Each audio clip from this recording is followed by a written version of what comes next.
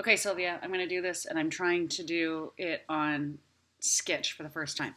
So basically what I did was I go into this cell, and I want to say I want left, so the leftmost characters from this cell, comma, always. And how many do I want? I only want 2 of them because I want the first 2 that are in there. Close, and that will get me the 36. The next thing I did was I added a column,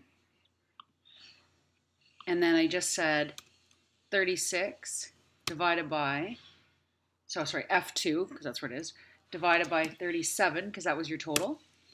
And it got me the 97. And then I went up here to where it says format as percent. And then from both of them, I just, whoa, too far. Went down. I probably could have actually grabbed both of them in the same shot, but, and go down, and we're done, like dinner.